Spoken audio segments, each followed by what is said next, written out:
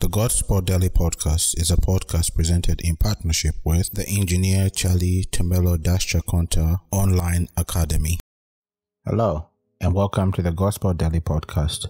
This podcast attempts to preach the gospel to the listener, and we pray and trust that the listener will come to the saving knowledge of the Lord Jesus Christ. In addition, this podcast also tries to encourage the believer and help them strengthen their faith in the gospel that they have believed in. Episode 34, and we're going to continue with the phrases in the Gospel of John. And today's phrase is, Jesus came to save the world. And for us to understand this phrase in more detail, we will look at a few verses in the Bible. Today's reading is from John chapter 12, verse 44 to 47. And the word of God says, And Jesus cried out and said, Whoever believes in me, believes not in me, but in him who has sent me. And whoever sees me, sees him who has sent me. I have come into the world as light, so that whoever believes in me may not remain in darkness. If anyone hears my words and does not keep them, I do not judge him, for I have not come to judge the world, but to save the world. We pray and trust that the Lord will bless the reading of Scripture. Based on these few verses, we can now answer the phrase, Jesus came to save the world. When we read in John chapter 12, we see that Jesus is ultimately rejected by the people of his day. But Jesus wants to respond and tell them that their rejection is not a rejection of him, but of the one who sent him. Up to now, Jesus has shown through the various things that he has done that he was truly sent of God and that he was the Son of God. But we see there is a national rejection from him, and this is what now leads him to basically tell them the main fact of him, why he came to this world. We see this through the ultimate aspects of when we're reading through the books of John, but we see him actually emphasize this in these few verses. So when he cries out to them, he says, Whoever believes in me, believes not only in me, but in him who has sent me. And this is the premise of what we're talking about in the gospel. Gospel is about God sending his Son to do the work that needs to be done, that mankind who's broken in sin can be redeemed. When we look at John chapter 3 verse 16, we said, God loves the world, and out of love he sends his Son, so that men should not perish. The ultimate aspect of the world is that man is in darkness and man is in sin. And because man is in sin and darkness, they deserve judgment, and judgment from a holy God. So the Father who judges needs to vindicate the aspects of his wrath towards people who have disobeyed him. But we also see another attribute of God, which is love. And when he shows love towards mankind, he also wants them to respond to his love. And his love is he's sending his Son towards mankind, so that they do not experience the aspects of judgment that is to come, but they can find a way to be reconciled to him. And the way he can reconcile to them and have a relationship with them is through the person and the work of the Lord Jesus Christ.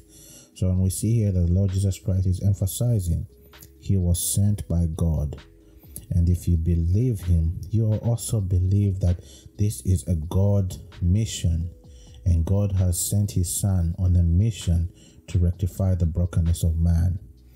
And then he goes on and says, And whoever sees me, sees him who has sent me. So we also see that the Lord Jesus Christ is using phrases here and trying to say, I've been sent out by God. One, we're in agreement in the mission. But two, we are also, if you see me, you see the Father. Also going back to the aspect of him and the Father are one.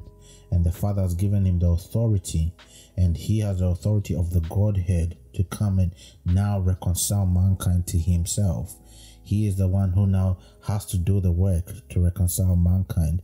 This is a mission that has been ordained by the Godhead from eternity past, and this is how we can come to a saving knowledge of the Lord Jesus Christ. This is a mission of the Godhead. As we have said in the past, God the Father is the one who elects.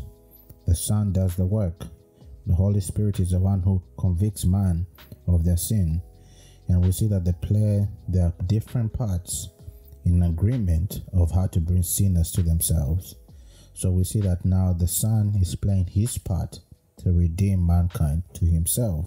So when you see him, you also see the Godhead who have sent him, the Father who sent him, as well as the Holy Spirit who is coming to do the work of convicting men.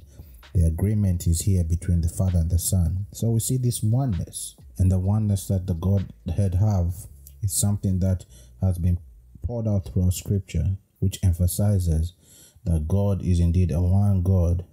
And we see that the three persons in the Trinity all agree, and all agree in the aspects of them having to do the work that is needed for salvation, emphasizing the oneness of God. So here then it goes on to say, I have come to the world as light, so that whoever believes in me may not remain in darkness. And that's the emphasis of the gospel. The Lord Jesus Christ is the light of the world. The only reason why he's come here is there is a darkness within the world. And the darkness is within the world is because of sin.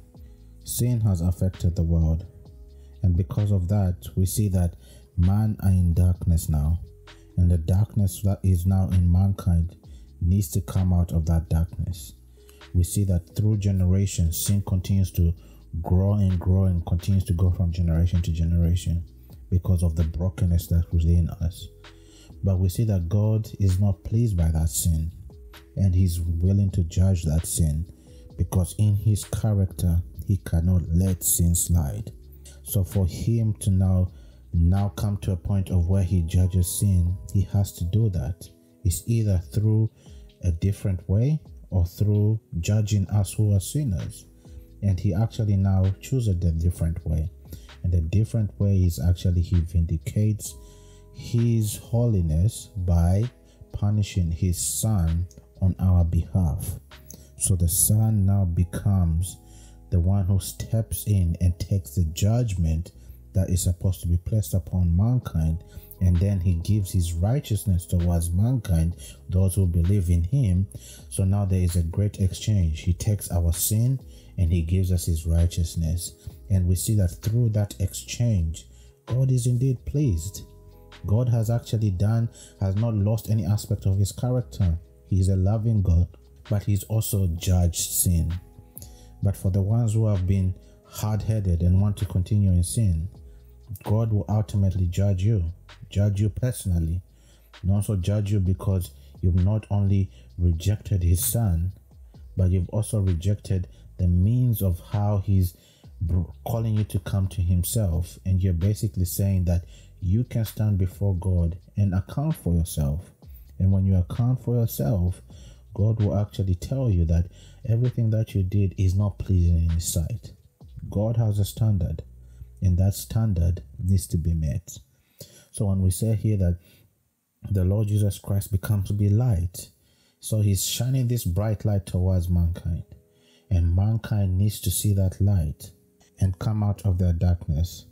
Darkness is something that needs to be addressed, and the way it can only be addressed is through the person and the work of the Lord Jesus Christ. In verse 47, it says, if anyone hears my words and does not keep them, I did not come to judge him, for I came not to judge the world, but to save the world. In this verse, we actually see that the Lord Jesus Christ's first coming was not a coming of judgment towards the world. It was a coming of where he had to meet the standard of how to save the world. But there is a second coming that is supposed to come. And when the Lord Jesus Christ comes, he's coming to take his people who believed in him, and now also to judge the world of how they've responded towards the gospel. So when we see here that the first time was an act of love, but there is a time where the love of God will run out. His patience will run out.